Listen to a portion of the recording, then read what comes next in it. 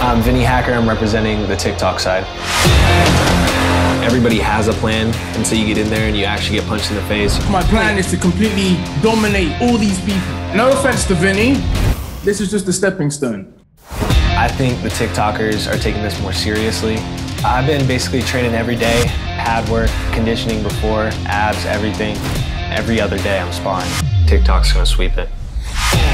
It doesn't even have to be the person that trains harder. It could be the person that gets hit first and goes down and gets rattled, you know, gets their mindset all blown up. So I'm making sure it doesn't happen to me. Do you abstain from sex before a fight? I do, and I have my whole life, so it's not gonna be that hard now. The thing that's driving me is the work that I'm putting in daily with my team and how much they have confidence in me. I do got a lot of respect for Deji. I appreciate, you know, him stepping in on this, but I also want him to know that it's not gonna be an easy fight. I'm not gonna make it easy for him.